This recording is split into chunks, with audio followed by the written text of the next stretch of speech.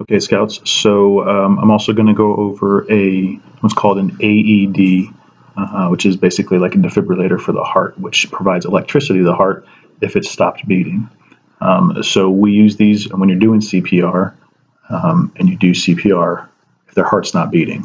So we can do compressions as much as we can. It definitely helps. It has been proven that is one of the biggest factors on whether a person makes it or not, is if someone's doing quality CPR before medical help arrives.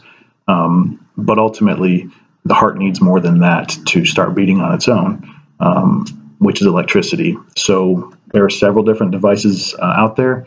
They're all fairly expensive, but most public places have them now. So schools, churches, a lot of times even like parks, and just litany of other places have an AED of some kind. So this is the one that's kind of our training device. They all kind of look something like this. They're usually square. The idea is you basically plug it in, turn it on, and it tells you what to do so that you don't have to know anything. So we'll go ahead and do that. So you plug this patch in. Analyzing rhythm. Everyone stand clear. Comes with these pads, by the way, and it tells you. Shock advised. Charging. Everyone stand clear. Everyone stand clear. Shock delivered. Begin 5 cycles of CPR. Okay. So you're doing CPR. You get someone to come to you with an AED that they were able to get from the office or wherever you got it. It tells you where to put the pads on the body.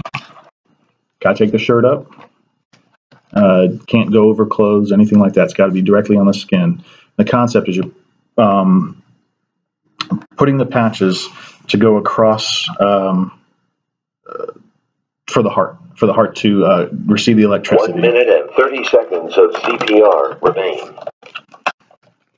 So you plug it in, you put the patches on, and it tells you whether you should or shouldn't shock, which it doesn't always tell you. It depends on what sort of electrical conduction your heart is already in. So if it tells you, it'll say, shock advised, everyone stand clear, which means nobody touches the person. You hit the shock button, and then you'll start CPR again. Regardless if the shock works or not, you're going to start CPR 1 again. 1 minute of CPR remain. And you'll continue doing CPR. This is just kind of helping the heart kind of get back to what it needs to be doing. Even if the electrical shock does work and does start the heart beating on its own again, you're just kind of helping out for a little while. The whole time it's still analyzing, it's still checking. It's nice, as you can hear, it's giving you a timer of how long you're going to do CPR, which is every 2 minutes.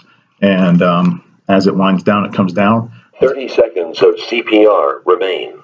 This is incredibly exhausting. Actually doing CPR is very tiring. Doesn't matter how good a shape you're in. It's hard to do. Your adrenaline's going like crazy because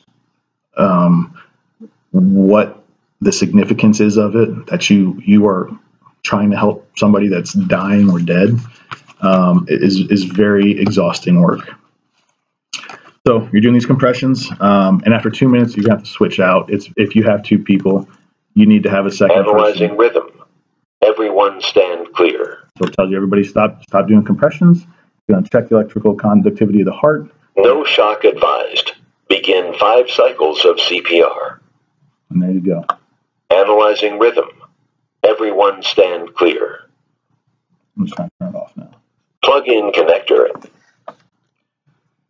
So that's the concept of an AED. They all work very similarly, even if they look a little different. The concept is the same. It's plug it in. They all have a picture of where to put each pad, and then it does the work for you. Now you still have to do the compression part of it, but it'll tell you to do that or to not do that. So it's really supposed to be a very simple, easy for anyone to understand kind of idea. This isn't something that you guys normally have access to. So for this requirement, I'm not going to have you kind of go over it. What I would say is when you guys do go out, once we get back into school, once you guys are allowed to go to church or to the grocery store, or, whatever the case may be. Look around and see. You'll see them hanging on a wall, or you'll see them somewhat accessible a lot of times, because you want them accessible when you need it. You don't want to have somebody try to dig it out of a cabinet or something like that. So they're usually mounted on a wall, just right here for everybody to see. So I encourage you just to kind of look around and see if you can note where they are,